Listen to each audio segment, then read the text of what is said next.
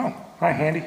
How's the acting career going? Not very well, James. As you can tell from my voice, a celebrity was paid a ridiculously large amount of money to voice me. The problem is, this is just a paycheck to him, and he can always go back to his long-time job.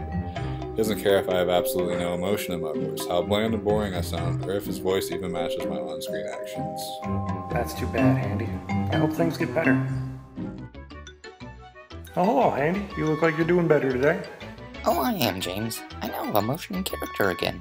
Those executives hired a voiceover artist to replace that celebrity that was voicing me. He's a lot more affordable. Plus, he's voicing all those guys too.